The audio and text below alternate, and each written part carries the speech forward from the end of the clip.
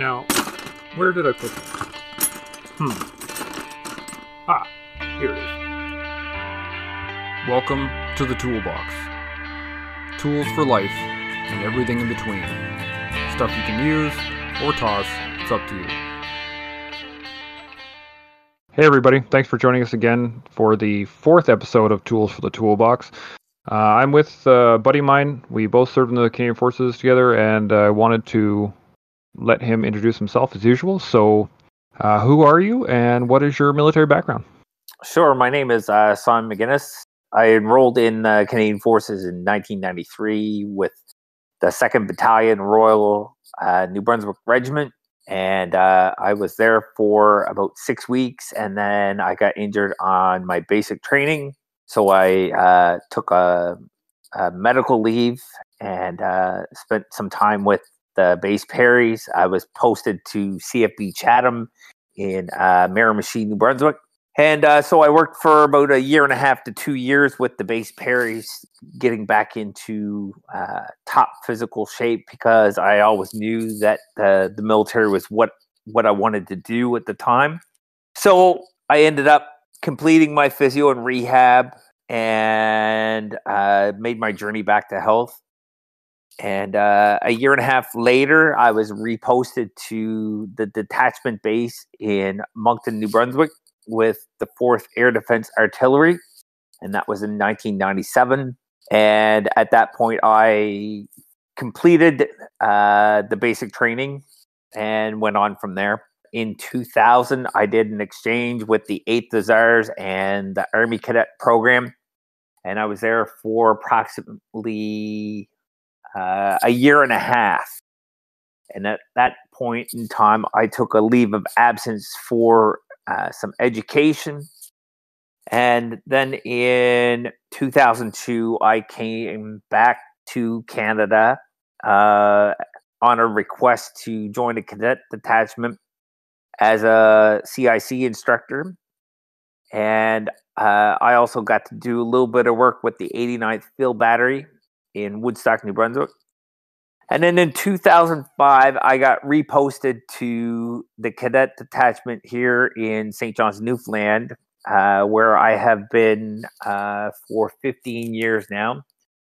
And in 2006, I retired after 10 years of service. So you were artillery air defense, and then the Hussars aren't they armored? Yes, they are. Yeah, I did an exchange with the 8th Hussars. Yeah, so it was pretty cool. Yeah, that's neat. Yeah, we never got to do anything like that in the engineers. They just said it's all we ever hung out with was our engineers. The infantry every once in a while, but we never really got traded around. Right. Yeah. So what do you do now? I for the last 10 years, I like I said, I posted out in 2006. And then 2 years later, I returned, because I'm originally from Calgary, Alberta, but I've grown up all my life in New Brunswick. I have been here in Newfoundland now since 2005. In 2008, I took a job with Canadian Pacific Railway in Calgary, and got involved in health and safety. So for the last 10 or 11 years, I've been working all across the country in health and safety. It's a tough thing dealing with health and safety. I always had an issue with it. It was more annoyance than anything, right? Nobody likes having the guy around, but at the same time, it's you need the people to actually watch over this stuff, right? Yeah. So that you've been out since 2006. How was your transition? At first, you were reservist mostly, right? So was it? No, I did some Reg Force time with 4th Air Defense, because some of my time with 4th Air Defense, like I said, I was posted to the detachment base in Moncton. However, I did do some time in Gagetown. Okay. So that's where the correlation to Reg Force went. Right. Although in my 10 years of Armed Forces career, I did not do any deployments overseas. Yeah. Couple of the units that I served with we were tasked to go, but in the end, it just, I guess, kind of worked in our favor that we didn't go. So yeah, back to your question of how was my transition. At first, it was okay. I don't think I've really had any problems post transition until I'd say the last 3 years of my life. I've been having problems with leaving that in the past and moving on to my civilian life. And I think a lot of that has to do with the fact that when you're in the forces, you become such a big family. It becomes a real big part of your life, and it's hard to give up. So I find myself going back to my army buddies, and people don't realize that they're like, well, what was your buddy? What was he trashing you? And well, that's the way we are in the army. We trash everybody, and they come back with something even better. Absolutely. One of the things I love about the military lifestyle, and I've said this many times, is that we're actually a very small microcosm of Canadian society. Yes. And we get out of the army thinking that this is the way life should be. Why isn't everybody else like this? But like maybe 600,000 of us that are actually like veterans and serving, and compared to 34 million, it's not quite the same. No. And then I didn't get married until post release. My girlfriend at the time, she came into my military picture pretty much my last full year in. So we got introduced to each other in 2004, and then, like I said, I posted out in 2006. So for the majority of my time, I've been post service. So for me to go back and kind of fall onto my army buddies and all that, it kind of causes friction. But the way I look at it is, it's 3 degrees of separation, because I'm finding now that I'm connecting with so many of my veteran friends. I'm finding guys such as yourself that we serve together in different units, but pretty much at the same time, and we're all feeling the lack of closeness, and so we're still reaching out to everybody. Absolutely, and it's one of those things that we gain. I find that the farther people are away from each other, the more you want to see them. Oh yeah, right? Yeah. The dudes here in town, and we hang out and we chill, we go for beers, we do whatever. But it's the guys that I haven't seen that are on the East Coast in Gagetown or out on the West Coast on the island and stuff, and it's just like, man, exactly. I'd love to go for a beer with those guys. I know, yeah. Like I spent 3 weeks in Petawawa, and I ran into a whole bunch of guys up there, and a lot of them are out your way in Edmonton and in Calgary and stuff like that. And I'm always constantly on the phone or on the text or Facebook chatting it up with those guys. And my East Coast friends are like, do you not know anybody in Canada? I'm like, no, because when you're in the Canadian Forces, you go to a bar and you're like, oh yeah, I served with 2 PPCLI. Oh, do you know John? John, yeah, exactly. And you're like, no he was way. In the army, and you're like, right, yeah, okay. Yeah, I know of him, but or I served with him and different unit, but yeah, I know of him. Yeah, I love that when you start talking to people who you didn't know while you were serving, and you start going, oh, did you know so-and-so from this unit? And he's like, well, I know this guy who served in that same unit. They probably know each other. And you're like, oh, yeah, okay. Like, there's no... You can have those multiple degrees of separation, and you'll start to find that we all know the same people. Oh, yeah, for sure. But we don't always know each other. Yeah. Because, like, last summer, I flew to New Brunswick because that's where my parents are living. And that's, like I said, that's where I grew up. And I ran into a buddy, Jeff Alpa. And Jeff and I served together in Gagetown. And we just kind of happened to cross each other's paths through business. And now we're constantly talking to each other, and I'm a customer of his. And so, yeah, like this 3 degrees of separation for me lately has been slowly dwindling down to the 1 degree. I have my close circle now. I think after so many years being out, because it's been six odd years now. And yeah, you start to your extended family, the guys you all served with and all them. They starts to whittle itself down, right? Like the guys that you hang out with the most, the guys you talk to the most, and you still have those friendships with the people outside that. But there are usually the 3 or 4 guys that you always talk to. Right. And yeah, it's interesting. But anyway, so your health and safety now. What are you planning on continuing to do that for the future? How has that been affected by this whole COVID thing? COVID-19 hasn't really affected my job too much. On the front end, it caused a little bit of more paperwork because I had to sit down and I guess put together some safety protocols for the workers and stuff. But I work in transportation industry in the oil and gas, so we've been deemed essential workers, and therefore I've been still working from my office.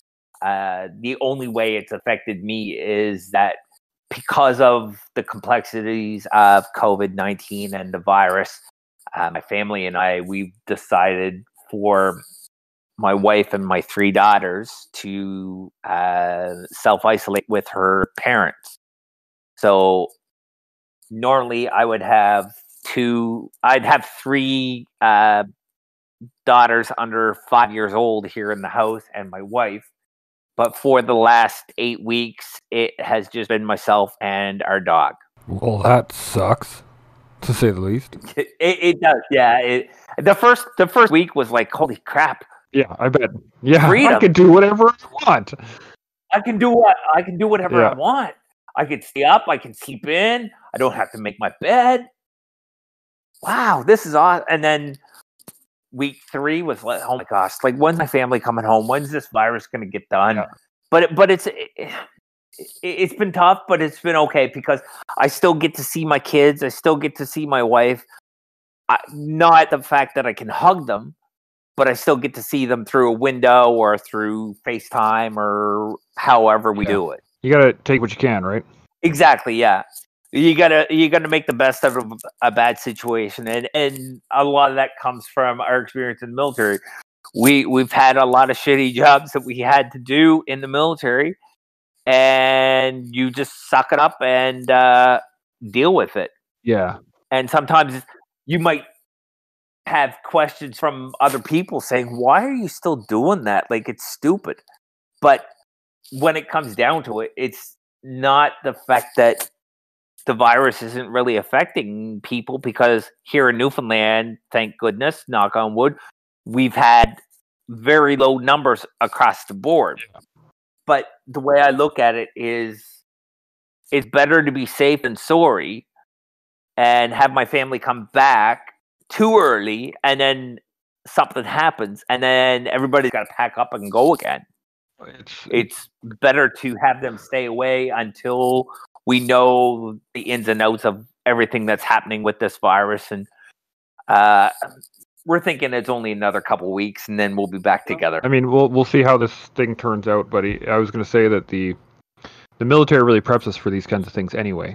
I mean, NBC is one of them. When you start doing your, I've been going around town. I see people with masks on, and they're always like, "Oh man, it's so hard to breathe." And I'm like, you know what? Go in a gas hut. Exactly. Go do some push-ups and jumping jacks with that mask on, with a snowmobile suit on. Exactly. In the hottest day of July in Gagetown. Yes. Then exactly. I described it to somebody the other day, and I was like, it's awesome when you walk into a room full of CS gas, tear gas, and you have to like wait for a second till it really affects you, then put your stuff on, then do a decon, then start doing jumping jacks and push-ups and running around in circles and blah blah blah, then take it off in the room while doing a decontamination drill, and then put it back on. Like, it was just, and they were just they were stunned, and they're like, I guess this mask ain't so bad at this point. Yeah, and then at the same time, try to remember the serial number off your rifle. Exactly, and who the commandant of the school is, and like just random stuff. Yeah, but it's God save the Queen and whatever else they want to throw. And this is what I always loved about the stuff that we take from the military, especially from combat arms stuff, and is that we get used to the protocol. There's a protocol in place. Yes. It's there for a reason. Do what needs to be done. Yeah, it sucks. Yeah, no one wants to do it, but it's there for a reason, and it'll help everybody along the way later. Yes. So better to just do it. Complain about it while you're doing it, but just get it done, right? Yeah. So, anything like planned for the future? Are you starting your own little side hustle, or are you just going to keep doing health and safety? My wife and I, we've been talking about this. She is a elementary school teacher, and she currently teaches within the city of St. John's, and that's 20 minutes from our house. Okay. And currently she's on maternity leave because our youngest daughter was born 8 weeks ago today on March the 7th. Congrats. Belated. Yeah. Yes. And I guess a lot of my plans hinge on what's in store for her. She's applied for a couple jobs in our community. And if she gets those, then it will kind of dictate kind of where I can see my future going. So it could be still in health and safety. I'm open to, I've talked to a couple of recruiters and basically said, hey, if there's anything in health and safety, I'd be open to that. If there's other opportunities that match my skill set, then let's venture down that avenue and see what's out there. And I've talked to a couple of recruiters and basically said, hey, let's try to take some of my military skills and transfer it to like the civilian world. Yeah, that's a tough one.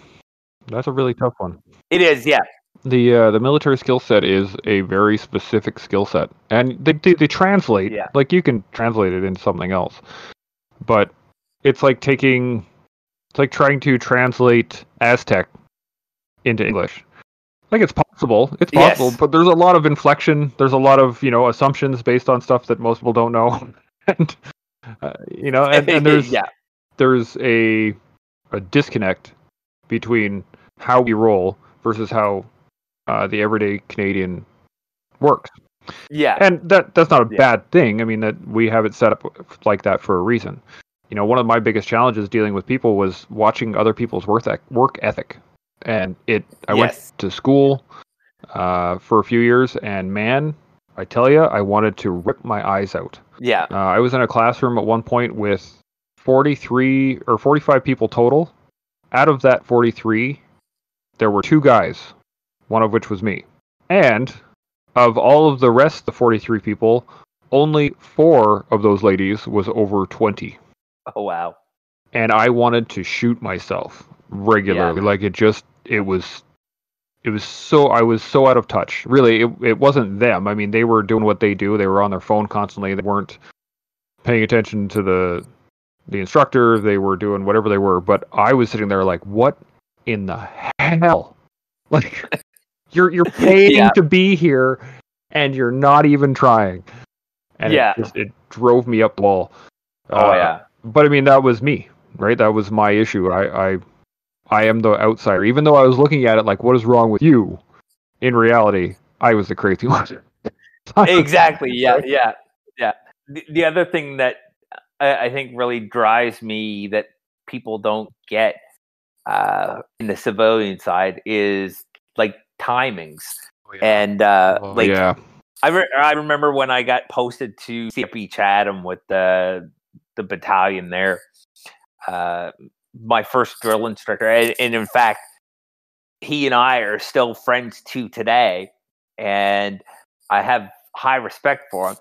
And I remember him telling me on I think the second week that I was posted, he says, here's a little tidbit information for you that I want you to take with you for the rest of your life. And it applies to every course that I give to you guys. If the timing says 0700, you need to be here before 0645. Because even when you're 15 minutes early, you're still late. Quite that far. That always bothered me, especially when you have like multiple chains of command that just push the timing even further. Like everybody adds 10 minutes, right? The RSM, the CO goes, okay, everybody be here by 9 o'clock tomorrow. And then the RSM's like, okay, everybody, I want you here at 8:50. And then I know. The major steps forward. All right, everybody, 8:40. And then the sergeant major's out there. Okay, everybody, 8:30. And then by the time it gets down to your sergeant talking to the sappers, he's like, all right, everybody, show up at 0600. Just like, what in the fuck, man? He said 9. Yes, exactly. And then if you do show up at 8:45 in the morning, you're screwed because you get friggin' rocked. Yeah, you're AWOL because the sergeant major said I wanted you here at 6. Yeah, yeah. But your superior said 9 o'clock, so I went with that.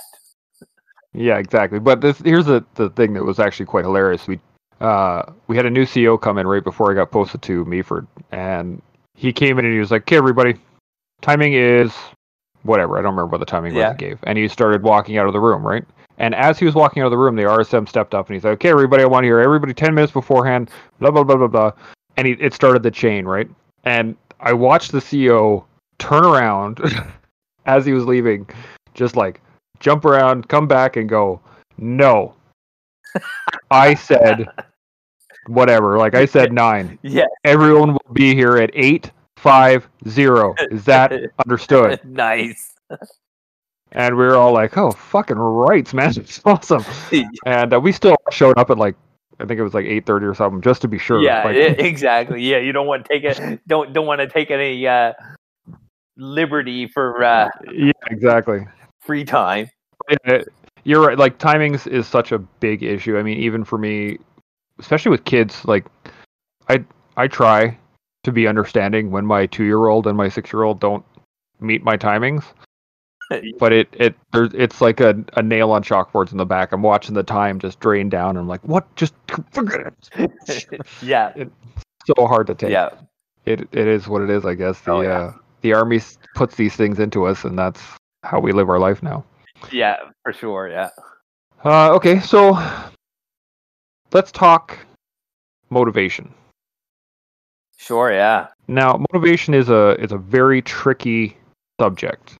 And the reason I say it's tricky is because it's all well and great to be motivated, and it's all well and great to have people motivate you. But what is it like? Why do we need motivation? Because I mean, I personally, if I need shit done, I just get up and do it. Right. Yeah. I think for me that's been my problem lately. Probably the last year and a half. I've kind of gone through a little bit of a depression and realized that in order for me to succeed, I need to have the motivation to go do some things.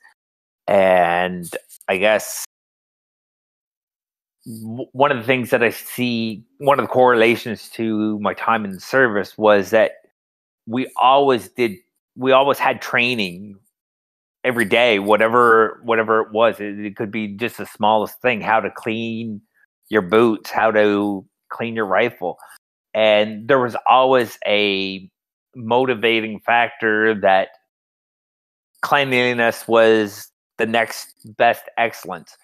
And I see that training ourselves is one of the key to efficiencies. And it's not news to anyone, but the experts speak of the importance of training. They tend to overlook the reality that training sometimes is often at the bottom of the list of priorities. And when we establish a training program, one of the things is trying to get yourself a buy-in.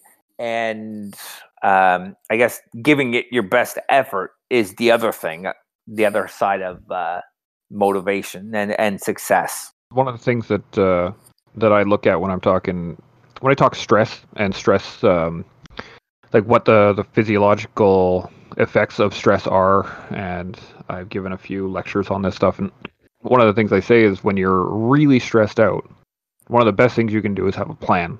Yeah. And really break it down. Now, in terms of motivation, for me, like the job being done is what motivates me to get shit done. I like to call myself the most active lazy person I know, or Yeah. the best lazy person I know, because I look at something and I'm like, I don't want to do that, but if I get it done now, I can be lazy longer. Like I don't need to freak out last minute and try and get it done. I can just do whatever after. So what is it that, why do you think it's important that we motivate ourselves or motivate others? Like why do you think that's an important thing, instead of just like everybody just being the best lazy people we can be and just getting shit done? I think if you don't motivate yourself, you're not going to, if you don't find that motivation, then you're just going to be, like you said, that lazy person, and you're never going to do it. And you need to have that reward on the other side of things to push you to it. It's like getting the donkey to walk down the path. Throw the carrot out in front of it, put it on the stick, and keep that in front of his eyes, and he's getting hungry, so he's going to go after that carrot until he can get it. But you keep far enough in advance, then he's constantly going to be going for that carrot. But what if you run out of carrots? Well, that's why you keep it far enough away from the donkey. What I mean is that, like, so I'm just going to play devil's advocate with you, because I like to think of discipline more than I like to think of motivation. The thing that I noticed is that when you have a carrot and stick kind of issue, right? You either have the benefit or the detraction. Is that eventually you're going to run out of carrots, right? Like if you have a carrot and you are on that donkey and you're walking down the street, when you get to where you're going, you need to give him that carrot. Otherwise, the carrot won't work later. Right. And if you're on the other side of it, if you're whacking this donkey with a stick all day long, then he's not going to do shit. And he's going to buck you off, and you're not going to have a donkey for much longer. Right. And I guess the question I'm asking is, where does because I train horses, right? Like if I want a horse to do something, I just show them how it's done, and then they eventually learn. So if I want them to walk, then I teach them how to walk, and I teach them how to walk the way I want them to walk. And in my mind, that's what discipline gets you, right? You teach someone to do something over and over and over and over and over again, like we do drill, and then that's just how they walk. Right. So where do you think, what do you think the difference is? Like where do you think motivation ends and discipline takes over? Or where do you think discipline ends and motivation takes over? I think discipline comes in after the fact that you learn how to do it, because you're not going to become disciplined at something unless you know how to do it. And most of us will have an interest in the continued success as a whole, but even the most selfless will have one eye on how the training can benefit them personally. So the question comes down to it, which is, I guess, the deciding factor of motivation. What's in it for me will always be at the back or the front of a person's mind. So if you want motivation, you need to make sure that you can address it. And one way to highlight the benefit of motivation is to align it with performance. Yeah, that makes sense. And if you're more transparent about how each of your training activities will impact on your success, then it's going to lend credibility and give you yet another reason to log on to the learning, basically capture what you're looking for in the long-term process. So basically coming down to what's in it for me. And if we revert this back to our training days in the forces, they show you, they break it down in squads. So when you went to basic training, you didn't know how to stand at attention. So the instructor was in front of you and saying, well, okay, I'm going to break it down in squads. Squad 1 is this. And then squad 2 is this. And he breaks it down and breaks it down and breaks it down. So you know well, this is the instructions of how this particular assignment is going. Then what he does is he turns it over to the group and says, okay, everybody, squad 1. And then he walks around and says, no, you need to fix this. No, you need to fix that. Oh, you're good on that. And goes around, and then you get used to that squad 1, squad 1, squad 1. And it's constant repetition. And then as you build on those squads or pieces to the puzzle, you start realizing what's in it for me. Oh, well, I'm going to be successful at this task. And in the end, it's going to make us all look good as a team. That was one of my favorite things. But I definitely had a little bit of flashback there when you were just yelling squad 1. I was like, oh God, it's coming back. Oh, geez. Yes. You're right. I mean, when I was an instructor, the same thing. We, explain, demonstrate, imitate, and you're constantly, you break it down into smaller pieces so that you can get a sense of accomplishment and a sense of completion when you get through them all, right? Exactly, yeah. Because what are you essentially doing with breaking these tasks into like your squad? Well, at the end of your basic training, whether it's reserve or reg force, 11 weeks versus 14 weeks, the end product is that graduation day when you're out on the parade, everybody's going to look seamless. Yeah. Or they're supposed to look seamless. supposed to look seamless. Yeah. You would hope and pray that after 11 weeks that you're not going to be out of step or whatever. I've watched some straight up abominations, and it's painful. It is, yes. Yeah, but you're right. If the moment anybody looks out of step, it becomes like it affects everybody. Well, like you go to the fact of what the instructors always talk to you. They say, well, if you give a man a fish, you'll feed him for a day. Yep. You take him out and teach him how to fish, you're going to feed him for a lifetime. Yeah. Yeah, there's a lot to say about charity versus instruction. Yeah. Obviously, but here's the thing that I struggle with when it comes to motivation, because it's great and all to be motivated, and you can watch some YouTube videos out there and be like, yeah, this is awesome, I'm all pumped up, ready to go. But what about those days where just like it's shit? The motivation is not there. You wake up and everything hurts, and you don't want to get out of bed, and you don't want to do anything, and it's raining outside. Like the really shitty days. Where do you garner motivation from that?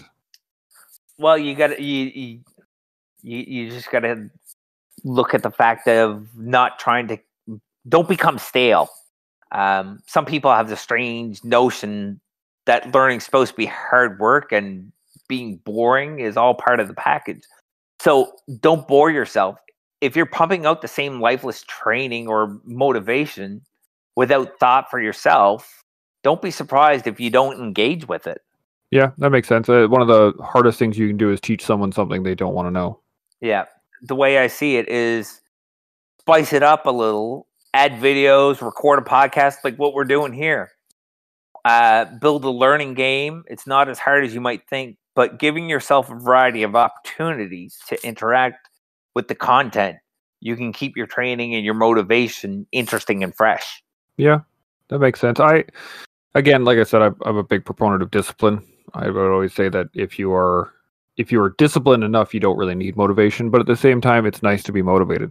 Yes. Right? Like it feels good to be motivated when you want to do something. Yeah. But there's also there's a lot to be discussed when it comes down to it, because when you don't want to be when you don't want to do something and your motivation is lacking, and you can watch all the videos on YouTube you want, and you're just not going to get up and do the job.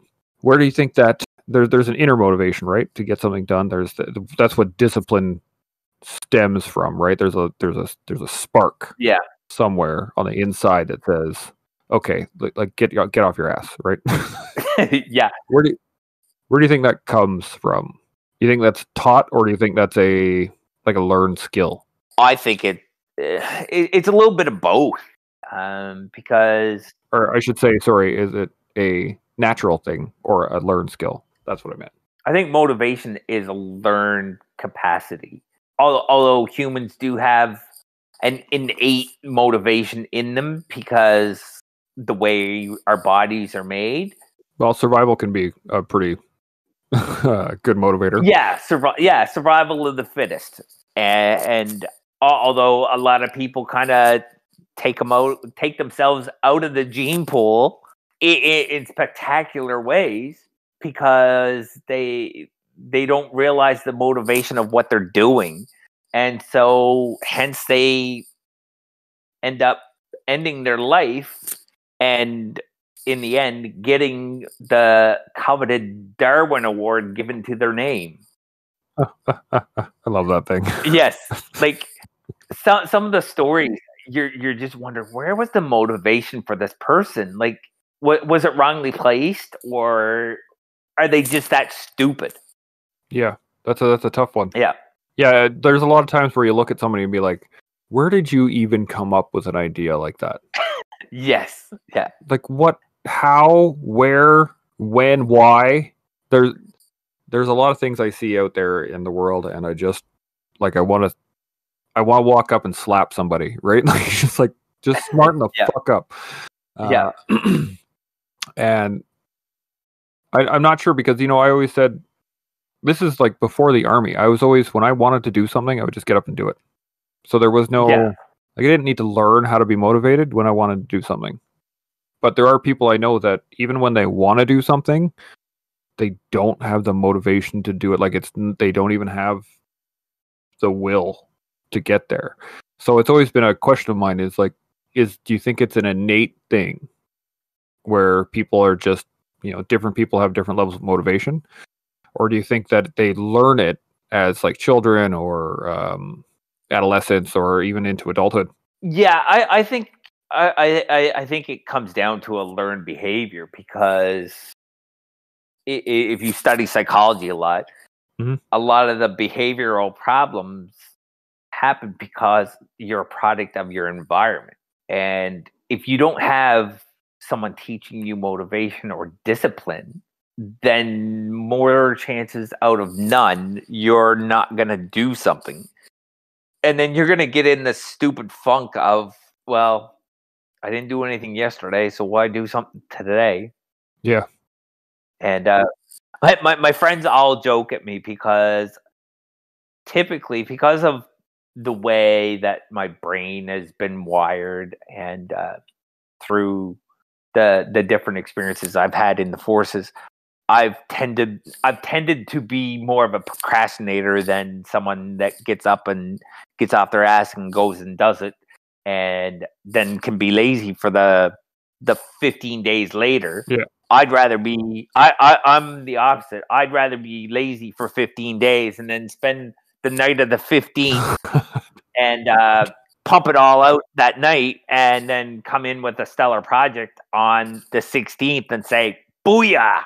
Yeah. And they always laugh because like people will ask me to do something and I'll wait till the very last moment.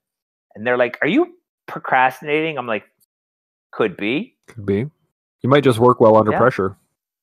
And that's what it comes down to.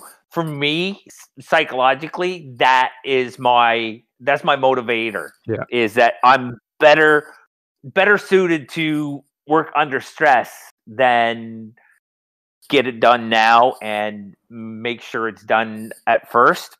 Yeah, I'm the same way. My motivator in life is why do something today that can be put off tomorrow, because tomorrow I'll be older and wiser, and therefore I'll have more knowledge and I'll get it done. That's an interesting way to look at it.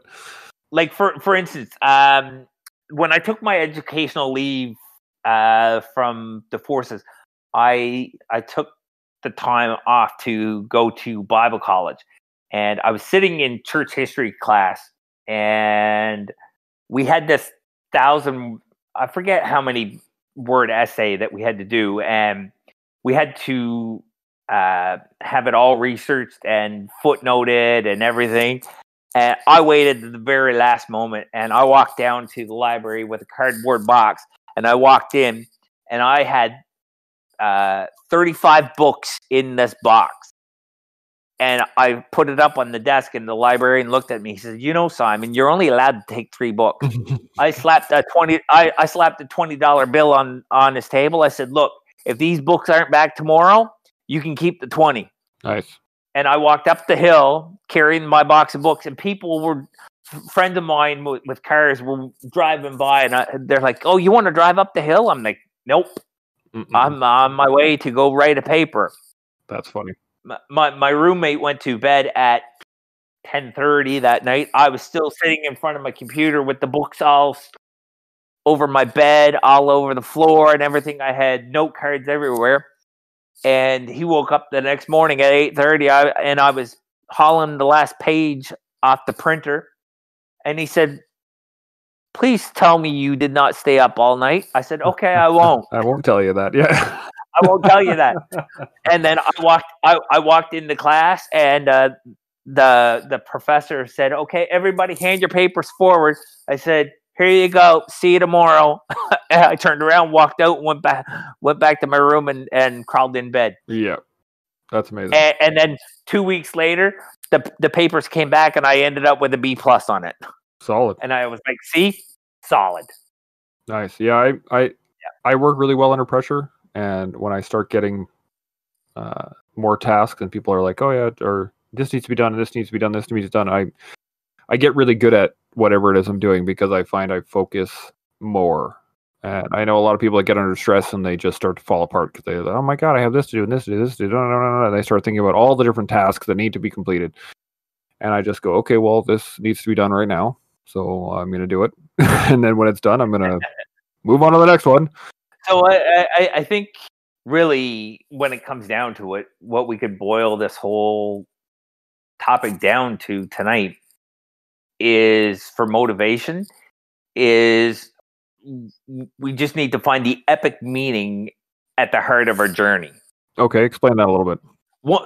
Once you find out what the meaning of your journey is, or where your destination is going, where you're going on your journey, then you'll be able to set yourself up to put these motivating factors in place, and it'll become like highlights for your training days. And in the grander scheme of things, you'll soon begin to see the value of what and why you're doing things. Yeah, it makes sense. I mean, if you don't know your why, then you're not gonna put the effort into it, right? Like if you really understand what you are truly capable of, or what you're truly designed. I don't like to use the term destined, but like designed to do. And I found out that early on when I was younger, I was always a protector. I like to defend people. I like to. I'd wanted to be in the army since I was like 4. Right. Yeah. Because I looked at it as this is the ultimate achievement of being not sacrificial, but like I will be the first one that somebody has to roll over if they want to hurt my family. And I'd rather be that guy than the last guy you got to roll over. Yeah. So that motivates like everything I do. When I see somebody that is down and out and I want to help them because personally I want to protect them from the difficulties that they're going through, right? Right, yeah. But I didn't really understand any of that until I was, mid-20s, when I was I think I was in Afghanistan when I really kind of like, it kicked into my head. Right. But yeah, it takes a while to figure that out. And some people never find that out. Oh, exactly. And so it comes down to what is relevant to you and your life journey. Because here's why the cookie cutter approach doesn't work. If you're pushing the same training as everyone around you, then everyone's going to find themselves working through content that may not be of use to them. And you see, this speed bump, it can kill the momentum in your learning journey, and it might drive you away from doing certain things. And so what we got to do is we got to segment our life or our training or motivation according to who we are. and we need to keep that content relevant to ourselves and our goal. And when we do this, it won't seem such a burden or a barrier or an impediment to us. And in that, then we'll get motivated to, I guess, to success and looking for that gold medal in our life. Right. Makes sense. But success is a hard thing to define, right? People, you can't really tell anything. Obviously, the cookie cutter's not going to work for that. In my mind, the motivation only gets you off the couch, right? Right. And what really gets you to actually get the work done is the discipline to just get work done. Because it is these things work hand in hand, right? Like, obviously, you need motivation because you have to want to do something to do it. Yeah. Not all the time, because there was lots of shit that I didn't want to do that I did anyway, especially in the Army. Exactly. Sandbags. But, yeah, fuck. Oh, I can't even tell you how many sandbags I've filled. Yeah. But we had discipline instilled in us from the military that says when Sergeant so-and-so says, fill those sandbags, and you don't sit there and go, well, what are we going to use the sandbags for? Right? You just, roger that, Sergeant, and you go into it, right? The trick is motivating yourself versus motivating others. They're not the same thing, right? They can't use the same tools that you would to motivate yourself as you motivate others. And I think that's what you were trying to say earlier, was that cookie cutter doesn't work, right? Each person has their own little idiosyncrasy or a little backstory that makes them think a certain way, that makes them do things a certain way. And actually, you reminded me earlier, there's a story that I wanted to tell. You said a sergeant of yours had said something that really, changed the way you looked at things in basic. Yeah. And I had something similar at an Air Force sergeant who was talking about ethics and, an awesomely intriguing course. It was so boring. Like, you want to have 60 dudes or 60 troops all in a room staring at a PowerPoint lecture about ethics while we're in the field and we're all exhausted and we're hungry and tired. Like, we're not trying to pay attention. But one of the things that he said that really kind of caught me, and it actually shaped the way I handled my career in the military, was he said, it is your responsibility as a soldier to question everything you're told. Yeah. And it blew my mind that someone in the military would tell me that I was that it was my responsibility to do that. And eventually, like, he explained it more, and it's like, well, it's not about questioning every order. You're not going to say why. You're not a 2-year-old, right? And he fleshed it out a lot more and said it's just about personally, you need to ask why this is happening, right? To better understand the objective, to better understand the whatever it is that needs to happen, so that you can then motivate yourself to do it, or motivate yourself to not do it at the other side of it. Because when you're talking ethics, you're talking, is this right or wrong? Yeah. Versus should I or shouldn't I? I tried explaining this to some of the other guys that I've served with and other people that I've been in with, and they never quite grasped the concept like I did. I find it interesting because that motivated me to live my life, to do my career the way that I saw it. And I questioned, I flat out questioned the sergeant major in front of my entire troop as to why he was going to do something. Yeah. It was not the smartest idea. I should have had more tact. I could have done it better. But it showed me something in myself and in him that I needed to see. Yeah. Right? His answer to me was, I'm the sergeant major and I'll do whatever the fuck I want. And I was like, roger that. It's like, all right. Just the knowledge of how that guy reacted to that question and how that guy, how I reacted to his answer. Right. It was a motivation in and of itself. Yeah. Right? Like, I then saw that I didn't really, trying to think of a nice way to put this. Doesn't matter. Anyway, the key point on this is that if you know the why, I think I said this earlier too, if you know the why, you'll be able to get the job done, right? Right. But if I know the why, how do how do I get others to know the why? Right? Like I can explain, this is my why, this is why I do things. But how is that going to help you? As I said earlier, I'm the type of dude that will get shit done right now so that I can be lazy later. And you're the guy that'll be lazy now so you can get shit done later. Yeah. How do I motivate you to do what I want? I don't know, because like it's individualistic, I think, and I guess sometimes if you don't know the why, you need to look out to the experts, and I guess that's where the YouTube videos come. Yep. Talking to your friends. For me, one of the new skills that I'm starting to learn is woodworking, not carving, but like building and stuff. Oh yeah. Growing up, I was never one that really had power tools, and so now I'm starting to get into power tools and stuff like that. So my father-in-law is teaching me, and I'm learning slowly. And I guess my motivating factor is that my wife says, well, we can't totally rely on my father.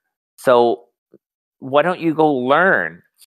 And I'm like, well, I don't have that bone in my body that has that skill set. But yeah, I will go out and learn it just for the fact of knowing it. Yeah. Yeah, a lot of what I do is a lot of what I learn is based on the utility of something. Yeah. Like I don't like fish. I don't like to eat fish, but I know how to fish. Yeah. Oh, you and I must be cut from the same loins, because I can't stand fish, but if I had the opportunity to go out and fish, I would. Yeah, and I have this need to be useful, right? Like I know how to. I've framed and drywalled and done the electrical and the plumbing in my basement. Like I fully rented. I'm almost done. I know the basics of mechanics. I know I can hunt and I can fish and I can do all these other things. But the whole reason that I started learning them was because I figured, who else am I? Like, why would I rely on somebody else to do it? Right. Yeah. Like, if shit goes south, right, it goes really bad. Why I can't just call somebody up and be like, "Hey, man, can you teach me how to fish again?" Like, that'd be really great. Yeah. Yeah. So I think the motivating factor for me there was the utility of it, right? And I've always been one of those jack of all trades. Right. Yeah. I'll learn something really quickly and then be like, okay, got the concept, move on. Never really been really good at anything except for demolitions. Demolitions were like anything explosives. Those are my forte, man. Fucking yeah.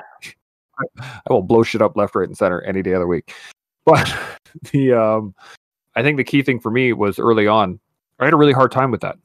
Right. Because I got bored and I did not have that motivation to continue the learning factor of it. Right. Like I would just get, we'd be in math. They'd be like, "Hey, here's the concept," and I'd be like, "Good, let's move on. I got it." And they would, spend the next 2 days going over it and fucking over it and over it. Yeah. And just like it would drive. So early on in school, I did not do what I do now. Whereas I just sit down, I get the work done, and I move on. Right. I would just get bored and I'd say, "Fuck it. Yeah. I'm not doing this anymore." And it took me a while to realize that, especially when I got in the Army, because the Army is basically a manipulation. They motivate you through yelling, yes, and your and your desire to be there in general. And they use quite a lot that most people don't think is a great motivation, like shame. Yes, and things like that, where you're putting people down throughout, right? Tear you down, build you up. Yeah, exactly. Until I recognized that, especially when I became an instructor and I was actually teaching recruits and going through it, I realized that manipulation that we do within the military, we weren't really motivating people to be good soldiers when they got out. Right. Yeah, right. So we would smash them down and tell them they're pieces of shit and that they couldn't. If I can't trust you to clean your room, I can't trust you with a rifle. Yeah. Now there's truth to that, right? But it's not accurate. Exactly. Yeah.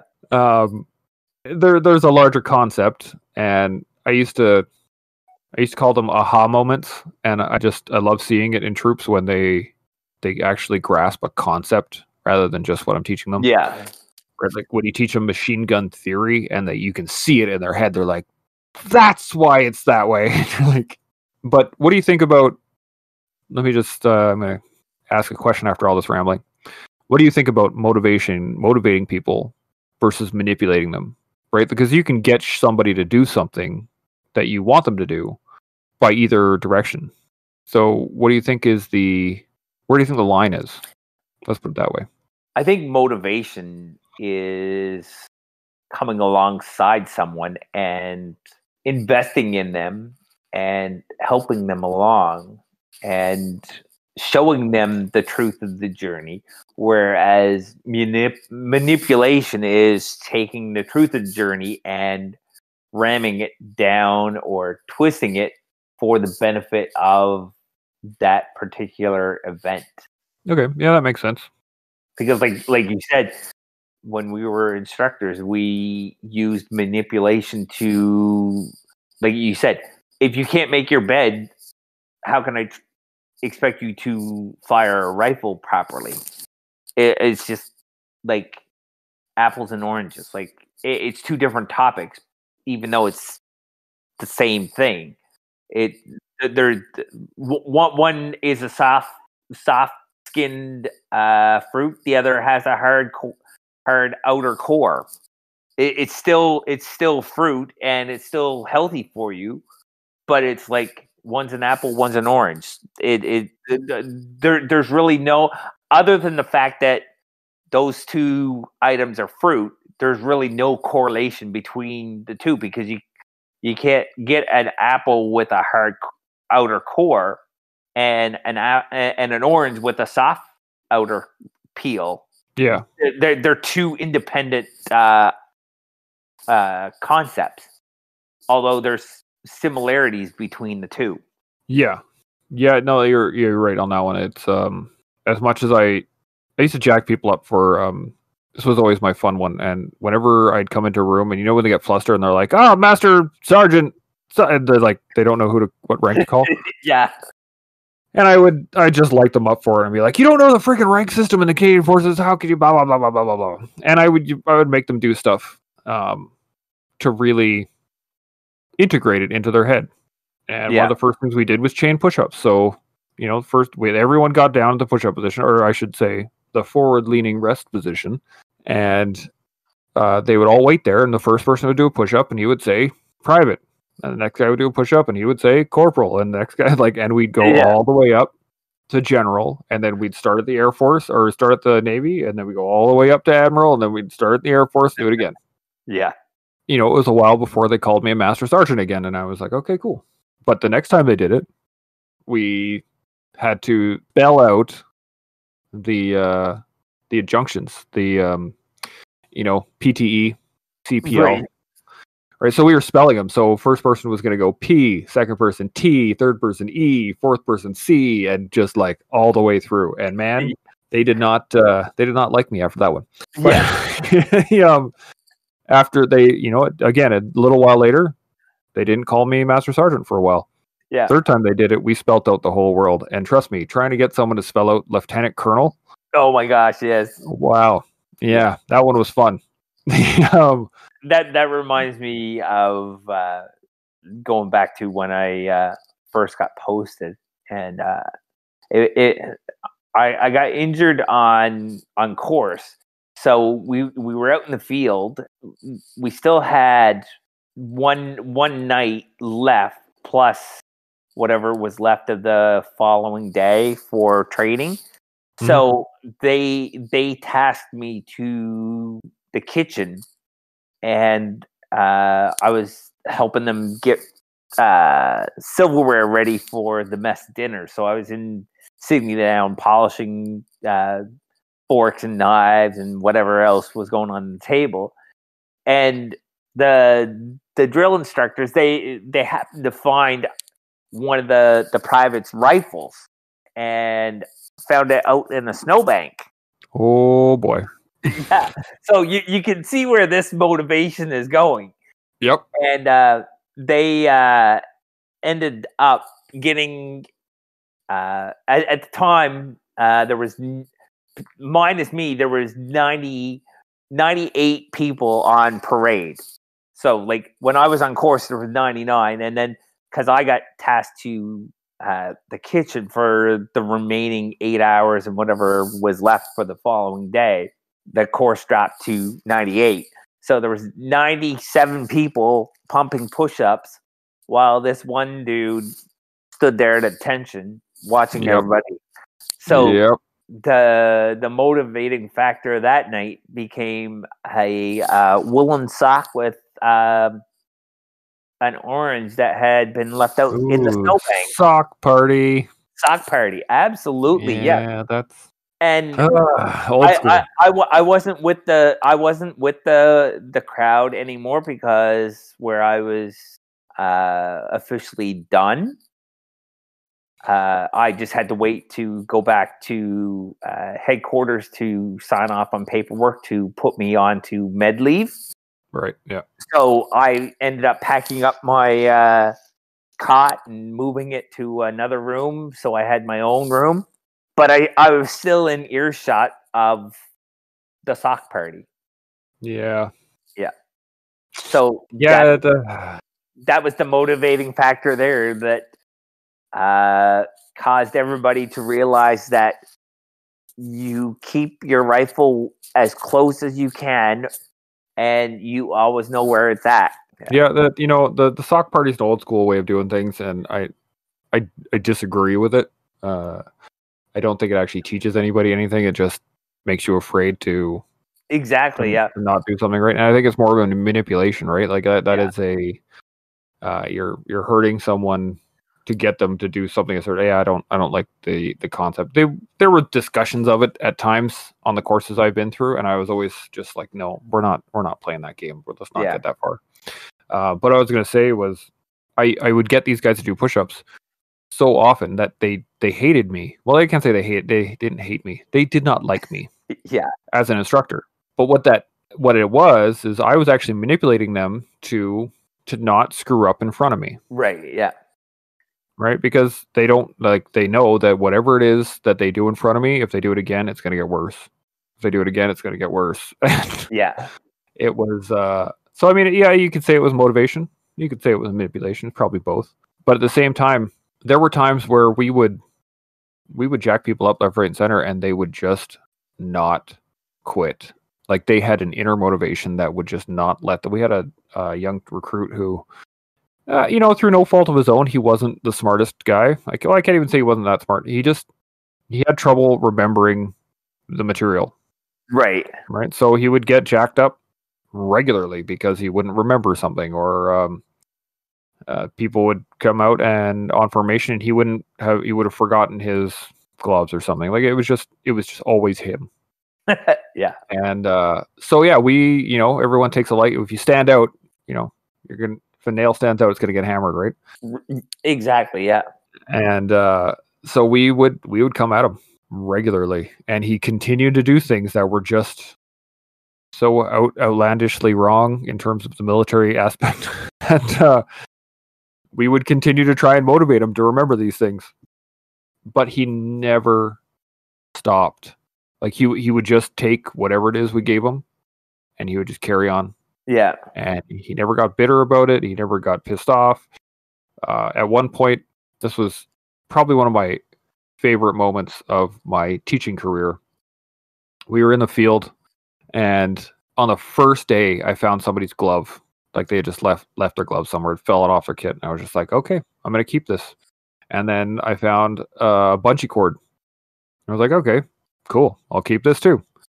And I started finding more and more stuff throughout the couple of weeks we were out there, right? And every so often somebody would come up and looking for their glove, right? And, hey, Master Corporal, do you happen to have the glove with my name on it? I'd be like, yes, I do. What are you going to do to get it back? And they would give me push-ups, or they would do some PT or do whatever, right? And they would get it back. And I think by the third day, it was snowy, and it was that crappy, crusty snow on top with like the deep, soft stuff. Yeah. So we were constantly like, you'd step, crunch through, and you're just like, it's exhausting to walk up and down the line. So at one point, I actually had a walking stick. I had found this really sweet big stick, and I was using it as a walking stick to get up and down the line. And so I'm like, I have this bungee cord. I'll just attach this glove to the stick, and then I'll attach this other thing to the stick. And then, so I had this friggin' stick. I called it my Stick of Lost Kit +1 because I'm a nerd. And and I'd be walking around, and people would be laughing about it. Ha ha ha, Master Corporal, did you find something else to put on your stick today? And I'm like, sure did. I was finding C9 barrels. Yeah. And, just all kinds of stuff. Anyway, at the end of the X, I still have a bunch of stuff on my thing. And the captain comes out, and he's like, okay, everybody, the declaration for the range will be blah, blah, blah, blah, blah, blah, blah. And as he's saying that, I take my stick and I put it right in front of everybody. I'm like, boom. So everybody can see it. And it's got shit all over it. Nice. And I'm just quiet. I let everybody do it. So they start off on their declarations, and all the privates and give their declarations to the Master Corporals and the Sergeant. Sergeants all give it to the Warrant. Warrant turns around, gives it to the Captain. Captain's like, okay, everybody on the... And as soon as he was about to say on the truck, I'm like, sir, hold on a second. And he looked at me, he saw my stick, and he just put his head down, and he walked off. Yes. And I stood up, and I'm like, okay, everybody, listen up. You just made... As recruits, you just made every single one of your instructors lie to the captain. That is a chargeable offense. Technically speaking, if that captain wanted to charge every single one here, he could. No questions. Yeah. Because they just lied, and they're all like, well, Master Corporal, I don't understand. I'm like, do you see all this kit here sitting on this stick? And they're like, yes. I'm like, did everyone here say that I have all my kit, sir?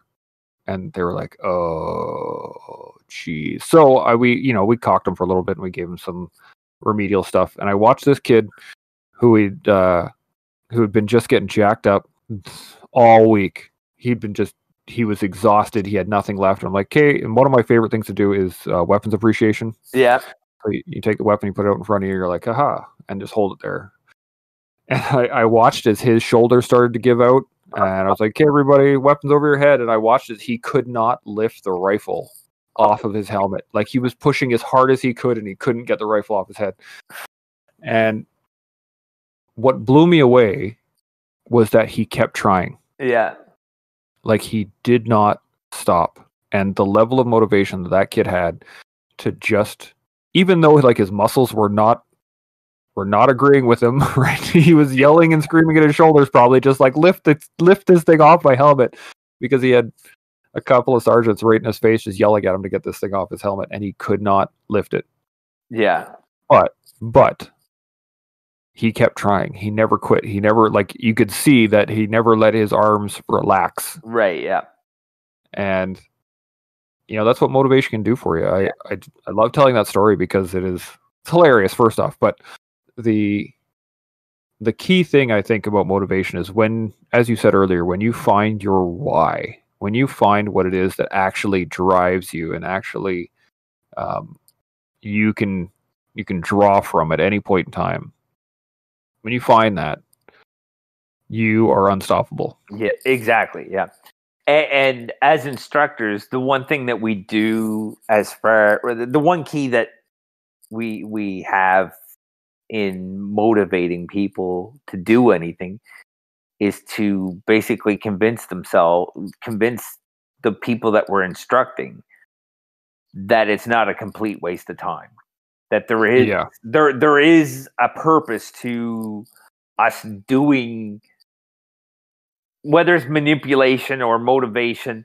There's a reason, and that is not a complete waste of time to be doing the steps to get to that end goal. Just like I talked about at the beginning of the podcast tonight, when I started talking about breaking things down into squads. Yep. People ask, why are we breaking it down into squads? Well, because you want to be able to perform this task like this without having to use your brain. It becomes automatic. Yep. Drill it in. Yeah. drill. The reason I said earlier why I love drill was I know what drill started as, like why drill became such an effective tool in professional armies as a whole.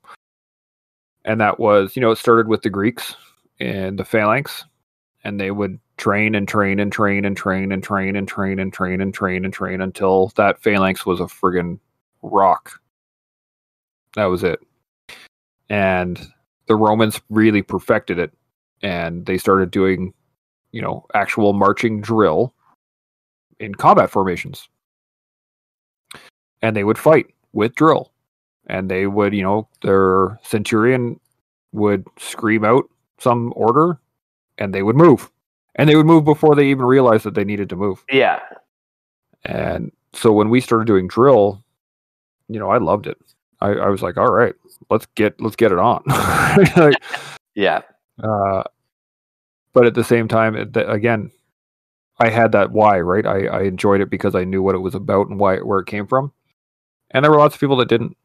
Lots of people that they looked at drill as stupid. Even now, I talk to guys who I've worked with for years, guys who've gone all over the place, and they're like, drill is the most useless piece of shit. Being out on parade and marching around, what the fuck's the point? And I always tell them the same thing. I always say, you know what, that is the starting point for every other drill that we do. Right, even before we get a rifle, we learn drill. Right. Even before we get, as we're learning how to polish our boots, and as we're learning how to, fold our shirts and iron our stuff and blah blah blah, hang our towels over the rack at a certain length at a certain distance from each other and all this stuff, we're learning drill. That's the first thing we learn, right? Yeah. And that's the starting point. As you said, those squads, how you break something down, it translates into life. If you want something, break it down. Right? You could say, "Oh, I want to be prime minister one day." Okay, that seems like an impossible task, right? Right. Yeah. And you can have the motivation all you want. Kids say all the time, "I want to be an astronaut. I want to be a fireman. I want to be blah blah blah." Right? Kids say these things all the time. Yeah. And they could have all the motivation in the world, but if they don't break it down, they're not getting anywhere. Exactly. Yeah. The ability to break those things down into little bite-sized chunks is definitely a learned skill. That's something that, one of the things that the military does give us, especially when you're given orders. Yeah. And you have to break those things down into, you can't just say, okay, we're going to go on a patrol today. We're going to walk to here and then come back. Right? It doesn't help anybody. No. You got to be able to break it down and say, okay, we're going to go on patrol. This guy's going to be on point. This guy's going to be the radio man. This guy's going to be a machine gunner. This guy's going to be here. And they got to break it down even further. When we stop, this is where everybody's going to move. Under contact, we're going to go here. If we get hit from the rear, we're going to go here. From the side, blah blah blah. And you do all your planning. Oh, exactly. And it plays out in my current career. When we're doing a task, there's a purpose to the task, but then we have to break it down so it can be safely done. And I remember one of my instructors when I went to college for my health and safety, and the way he broke it down was, he's like, you're driving down the road and you get a flat tire. What do? Well, number one, you pull over to the side of the road, away, a safe distance away from the traffic. You get out and you go to the trunk of your car or wherever your jack is located. And then he said, from there, what's the next step? And what's the next step? And what's the next step? And he goes, what's your motivation for doing the things that you're doing? And ultimately, it came down to doing things the safest way possible to get us back on the road. Yeah. And that's so my military learnings have now transferred into my civilian role, which are now starting to play out in my family life. Absolutely. It applies to everything, right? It does, yeah. Yeah, and it's one of those skill sets, I think, especially when you get when you find your motivation, when you find what it is that actually drives you, Yeah. it one of my I just finished reading this book a little while ago, and it's just fantastic. I would say it's probably one of my favorites of all time. Was Musashi, the Book of Five Rings. Okay. It is phenomenal, and one of the things he says in it is, when you know the way broadly, you see the way in all things. And it's a very poignant lesson in pretty much everything. Because when I got out of the military, I really studied leadership. And I'm a big proponent of Jocko Willink and his thoughts on leadership, which are really no different than every other famous leader in the world that has books. If you dive into this topic of leadership, you start to realize that the answers are all the same, and just the way people go about it are slightly different. Yeah. And then you start realizing that, the basics of leadership, when you start learning about it, they apply to everything. Yeah. Right. And then same thing with motivation, same thing with discipline, same thing with really, physical fitness. They apply, the lessons apply to everything because you're looking at it broadly. And once you know the way broadly, you'll see the way in all things, right? Yeah. So if you look at it through that lens, you'll be able to see it, how it affects every other thing out there. And it's an interesting topic, motivation. It is, yeah. And that's been something that I've been, to be transparent, I've been struggling a lot with motivation in my life. Mm-hmm. Just because I've been going through a bit of a rough patch with work, and been kind of in depression. And the thing about depression, that's another topic for another podcast down the road. Oh yeah, I already got it lined up. Yeah. That can really affect your motivation. And I'm learning daily about motivation and trying to get out of this stupid funk that I've been in for, I don't know how long, 6 months or even a year that I've been in this depression. And slowly I'm coming out of it. And the one learning that I would have is that the more I can be transparent about how each activity that I do impacts my success prospects, then it's going to lead to credibility and give me another reason to log on to some learning through experts, and also sharing my experience so others can, I guess, learn from my experience. Well, that's the whole point of the Tools for the Toolbox. That's really what it is. It's why I wanted to start this, was that we all go through the same thing, right? We look at it differently. For depression, the way I handle depression is not the way other people handle depression. I just spoke to Burke Campbell in the last episode, and what worked for him in terms of depression was medication, and it worked for him. It didn't work. It doesn't work for me.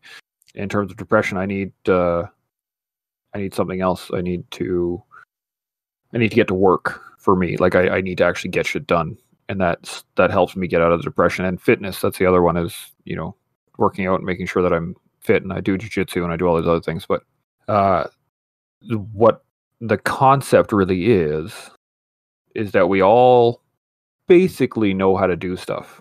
Right at the very, you can look at something and say, okay, well, I'm depressed. Well, being sad sucks, so let's try and not be sad. Right? Yeah. But you don't know how to, whatever it is you're doing might not be working. Okay, so where do you find other options? Well, you can go see a therapist, which is always great, and I definitely recommend people seeing therapy. It helped me immensely. But at the same time, we have tools that are surrounding us that nobody ever thinks about, right? Yeah. Talk to your parents. I'm sure they've gone through a depressive episode at some point. You talk to your friends, you talk to your mentors, you talk to your, you don't need to cry at their feet and go, oh, woe is me, my life is so hard, please help me, right? You just say, hey, I've been in this funk for a week or so. I don't really feel like myself. Have you ever been through something like that? And they'd be like, oh, yeah, that happened to me fucking whatever, right? A couple weeks ago. Yeah. How did you get out of it? Oh, I went back to the gym and I started lifting weights. And you're like, oh, okay.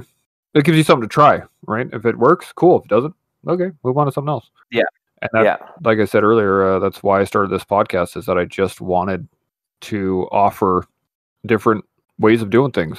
Because I've said this, I think, on pretty much every show I've done so far, was I was in school and I had missed a few tests, and I was still in the mentality of the military where I was like, oh my God, I got to be top student. Why am I not top student? Oh my God, I missed some tests. That means I'm going to get zeros. And I was freaking out. And I started falling into depression, and I was just like, this isn't working. And then I started missing classes. And then a buddy of mine who had already been through school, he was like, man, C's get degrees. And it just, I hadn't even conceptualized that was okay. Yeah. Right? I was just the pinnacle of excellence. I am the Canadian veteran, and I should be the best one in the room, blah, blah, blah. I want to be the top shot. I want to be carried on the chair, right? The chair. Yeah. But where's my chair? Where's my chair? Where the hell is this thing? Yeah, but I realized that it really doesn't matter. And there's a joke that's, I don't know, so old, but it's what do you call someone who finished last in their medical school? Doctor. Exactly. Yeah. So it's I hope people can get motivation out of this, because this is exactly what we need. We need people sitting around talking about what it is, where it comes from, how it stems itself. What do you do? How do you find your own center? How do you find blah, blah, blah, blah, blah, all these other things? So yeah. Oh, exactly. Yeah. We've been rolling for a little bit over an hour now. I think this is great. We've got some really great tools for people to use, and I just want to thank you for coming on and sharing your story and talking to me about this, because this is right on. Yeah, anytime. Yeah, it's been great. So we're gonna wrap it up here. Do you got any final points? Anything you want to pass on to the world? No, all good. No, not really. No. Thanks for having me on. I know we've been trying for at least a couple weeks, and schedules didn't jive, and then all came together. Well, I appreciate you being on, man. It was a really good conversation. That concludes this episode of The Toolbox. I want to thank you for listening. I hope you were able to use some of the information that was offered. I want to thank all those putting it on the line for us every day: military, veterans, first responders, and public servants. Keep up the good work. I look forward to bringing you more tools for your toolbox. And until next time, stay open, stay humble, and stay focused. Chimo.